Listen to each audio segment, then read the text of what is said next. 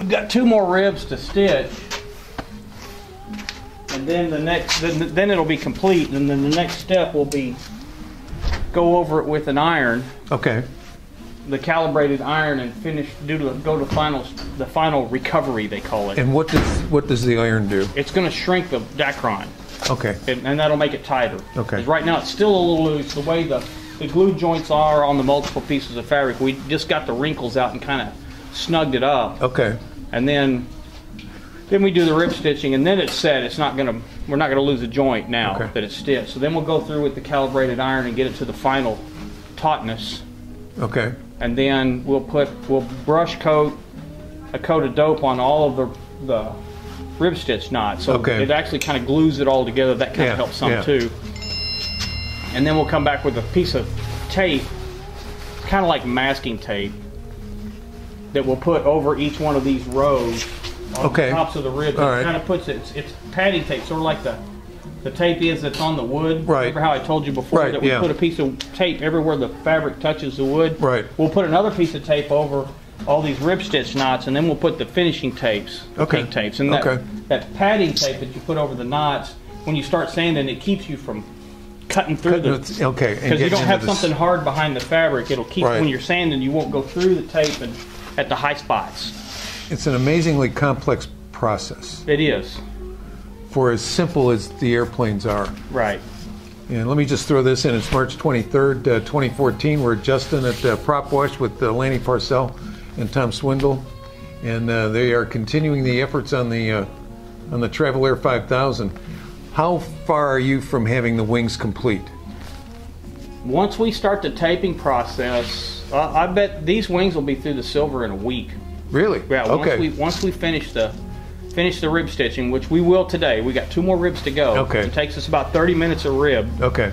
17 ribs a wing. It kind of gives you an idea. Yeah. Okay. We've been doing this for a while. Yeah. And we're ready to move to something else. So how many coats of silver will be on this? Well, actually, what it'll get, we'll tape it, and I think we'll be able to tape it out in probably 10 hours. Okay. We'll tape the wing out, and then it'll get 2 brush coats of poly brush, which would have at the day that would have been equivalent to the clear nitrate dope that they used on the cotton back in the day. And then it'll get 3 coats of silver poly spray, which was the equivalent of the silver butyrate dope that they put on top. Okay. All right. And that's where we're going to do a little experimenting, do some test spots, because we're trying for a period looking finish. Sure. And I think they brushed everything through the poly products. My typical process is I actually start spraying earlier than what they would have done back in the day, because I'm trying to lose the brush strokes and trying to lose the tape edges. Right. And on this one, we're going to try to keep it a more period finish. Okay. So you don't we're going to brush it a little further than I normally would. They weren't spraying then, you don't think? I think they were spraying, but I bet it was just final coats. Okay. Okay. And all the stuff that, like I said, the clears and the silver butyrate, they would have brushed back in the day, and we're going to see how that works. Okay. And how are you on your timeline? I'm probably about 2 weeks behind schedule right now. Well, that's still not bad. That's not bad. It's not bad at all. Yeah, we did have some weather weeks and some stuff like that. We've had a lot of weather this year. What was it, 60? We had 61 days below freezing this winter. Is it that many? That hampered me quite a bit. Yeah. Yeah. So once the wing is finished, then where will we go? Well, I'd like to get the wings. My plan is to get the wings just as quick as we can go. We're gonna get the wings through the silver, put the fuel tanks in, put the final silver on them, put the end numbers on the wings, and they'll basically be ready to put on the airplane. And then we're gonna wrap them up and stash them out of the way, and then it's 100% on the fuselage. On the fuselage. Yeah, and the fuselage is really, other than finishing up our cabin seats for the passengers in the back, the fuselage is finish the plywood skinning on the left side of the cockpit, and then I'm ready to start putting fabric on the fuselage. Okay, and that's not going to be near as tedious as this part. Correct. Right. Yeah, they didn't. From what I can see, I haven't found anything. I don't think they rib stitched the fuselage. Okay. Now, and it probably wouldn't need it on some bigger airplanes that have what would be one that you would equate to, like a bamboo bomber. Yeah. Something like that. The fuselage is actually an airfoil shaped. Right. Okay. And it went fast enough. They actually had to rib stitch the top of the fuselage. Oh, so it didn't keep it from blowing out. Yeah. Okay. I can't find anything that said they rib stitched the fuselage on the Travel Air. Have you had any discussions with the people in Oklahoma? No, that's a good question. I could ask them if they rib stitched that. So, and I saw the pictures that Jerry came up with of the instrument panel. So you got a much better idea what that looks like now. Now I guess the trick is going to be filling the holes. Yeah, I've found some sources. Okay. We've got a couple of instruments. I mean, some of them are standards that they didn't even change all the way through World War II. You know, the bubble face compass and the mag switch, and the harder ones to find are going to be the altimeter, because that was actually a 4.5-inch diameter altimeter. It was a big one. It was a big, it looked like a car instrument. Yeah, right. Kind of a thing, you know, like a car speedometer. Yeah. We've got a 4.25-inch airspeed indicator that came with the project. Okay. And the turn of bank, I don't think the turn of bank's any different than that's pretty much been a standard since they went to a gyro style turn and bank, and this airplane had that on it because we found the Venturi tube. Oh, okay. Yeah. Okay. So, well, I know we've been out here and talked to you a few times, and always ask the question, what's been the biggest challenge so far?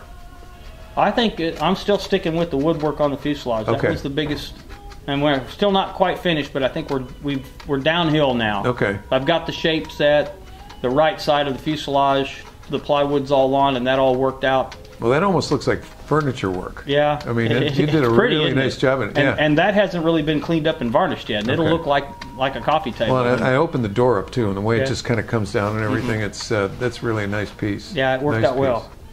And so it's going to be the same way on the other side, correct? Right. Right. You know, I was looking at that, thinking about climbing into it, and that would have been a bit of a trick. This wasn't going to be a graceful entry and exit into the cockpit. That's right. Because there's nothing to step on except the top of the tire and then the bottom of the door. Yeah, there's a little cutout there's a little toe cutout in there. Yeah, that's a big reach. Yeah, it is. It's a 3-foot step. Yeah. On a wet tire, on wet grass. Yeah, that could. Well, I found it interesting. I found it interesting because we talked to people at the museum about some of the early guys like Cal Rogers and Benjamin Falloy and some of those guys, and we've got the life-size cutout of Falloy, and he wasn't a very tall person. He was just over 5 feet. And we told people it's kind of like being a jockey then, because you had to have little people because the airplanes didn't carry a lot of weight and that kind of thing. But this is a different step because a little person would have had a lot of trouble getting into that cockpit. Right. You know, it's all the rest of it. So, are you considering putting a book together on the experience of this afterwards? Yeah, Jerry. I think Jerry's kind of got the outline kind of already started. Well, I know I've seen the kind of booklet that he did for you all here. Right. But just the other pictures he's found and everything else, I just think that'd be a great piece to leave behind because, like we've all said, you're not going to get to see the interior of this when it's done. You know, you're not going to get to see a lot of the detail that you and Tom and the other people have put into this. And I think that would be a great piece, even if just for the crew that worked on the airplane. Absolutely. And maybe something that could be with the airplane when it's in the museum, so people could see the work. That's the thing we have all the time. People come out and they look at the airplanes and they go, "Oh, this is really nice," and we go, "Oh, it took us 9 months to do this," and "Oh, that's really nice." But until you show them the before and after pictures. You know, like the picture of it as a skeleton sitting at Carter's ranch. Yeah, Shady Oaks. At Shady Oaks to what you've got today. Then people can look at that and they can go, "Oh my God." Yeah.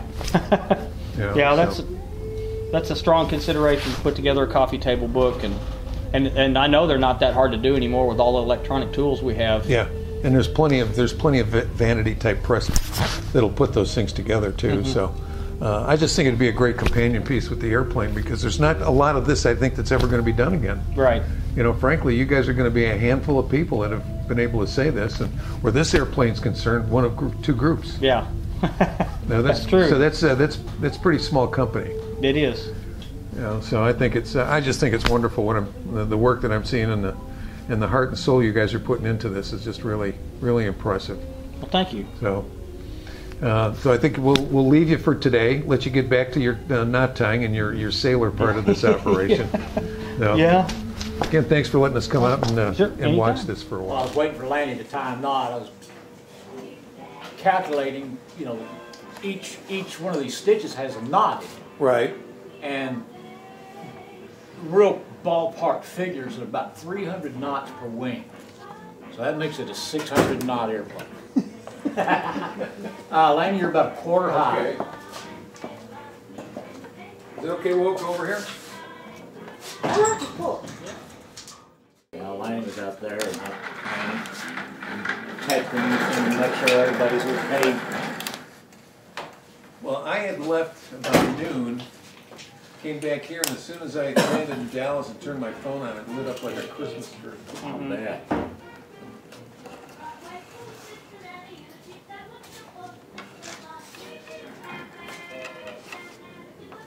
So at the flying, do you want to hang up something like a banner from the museum? Yeah, sure, we've got a banner. Yeah. That'd be great. Yeah, I'd love to I'm do tangled that. up. Okay, go. We'll bring a banner, you find a spot, as long as it's not in the bathroom. Although that might be. No, we did all this one. That's what I mean, that's Yeah. where you, okay, that's where you were busy. Yeah. The inside of every bit of it, even though he said it wouldn't show, we did it anyway. He was so proud of it. And these doors, oh, he stayed up night after night to try to get it just right. It was Yeah. very meticulous, especially that one. Well, I can tell it's beautiful. Something about the angle of it. Yeah, well, it's got compound curves on it. And he shaved every bit of that by hand. You know Mark Todd? No. No? He's now a new tour pilot. Oh, okay. One of Lanny's best friends. He's Yeah. over there taking his D6 class. Oh, is that right? Okay, okay.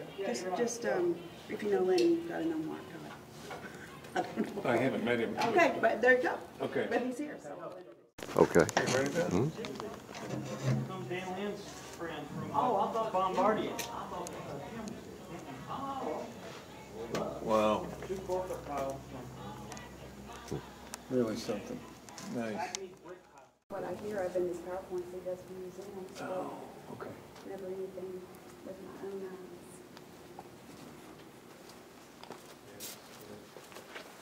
Hey, Lanny, how many hours do you think you have in on?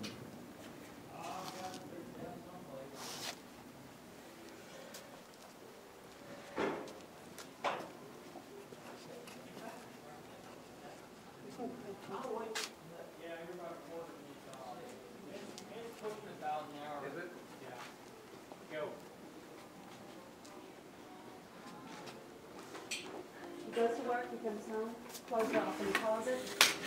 Oops, hold on. And he'll stay Okay, there so. till 10:30 every night, on the weekends too. Yeah. Oh, so this is just, now where did this picture come from? We think it came from the Star Collection. Oh, really? Yep. Okay. Jerry's been, of course, you've seen that Yeah, one. sure, but we've have you seen these. this one. No, never saw That's that the one. tail ends. Yeah, Just rotted off of it. yeah. Well, that's cool, and especially this. Yep. That really tells you what's, it doesn't tell you Well, what's look at in this it. throttle. Well, all of Yeah. these, see at this brake right here? Right. That's all QEC for the engine. And this Oh, so that box- just pulls off with the engine. Right. That's that And part, that, okay. See this little box thingy here? Yeah, That's yeah. all the engine stuff in it. That goes through the firewall. Yeah. And Okay. whenever, and we've got that box. I'll show you the piece, the shroud that goes over this and the Okay. two humps. Okay. It's down there in the office. I should have showed that to you while we were down there. Oh, you got that piece on down at the bottom that I brought Yes, back. sir. Here's the carburetor. I wanted this to be a piece of jewelry since it's kind of hanging down on the bottom of the engine. Right. But it's not the piece of jewelry I wanted because this is a concrete shaped carburetor. It's in the shape of a carburetor, but it's Yeah, concrete. yeah. Because I tried. Well, what were you trying to do with it? I was trying to take it all apart and where I could get all of it pretty much kind of functioning like I did Yeah, everything else. yeah. But I couldn't get it apart. Okay. It's concrete. Yeah. You know, of course, it's the bottom down there. It's Sure. laid out there and Sure. filled up with water and dirt daubers and everything else for 50 years plus. Well, you guys have done such a wonderful job with this. Well, I thank mean, you. you really, Thank you truly very much. have. We're real proud of it, and we're tickled to death to be able to do it. You know, it's such significance, so significant to the It really is. Yeah, I mean, it truly is, and many people are never going to understand that, Yeah, exactly. including the Carter Foundation. Yeah, so I understand. Sorry if this place is a little funky. We found a dead skunk in here yesterday. Oh yeah, well, you know, it's that time of year you smell everywhere. Yeah, well, that's true. Here, I want you to get over there by the engine. I mean, we're funky enough without having a skunk die in here with us. Yeah. Here, I want to get a picture of you with your engine. Oh, okay. Highway. Yeah, just give me a smile. Like you're proud of it. I'm very proud of it. Yeah, You know, it was funny last year. Last year we were going down to see Harry, and we passed a dead skunk. I'd say 2 a mile. oh yeah. For miles and miles and miles, Yeah. and I couldn't figure out what it was. They're just very That they prolific were, little they were all out there. I mean, I've never seen anything like that. So is this the shroud you're talking about back here? That's the bottom half. Okay. Yeah. The top one, well, it was really bent up, because the top one, I'll show you in a minute. It's got 2 humps right here where the mags and all the wires come into the okay. are. This is the bottom. And I had it's in pretty good shape. Yeah.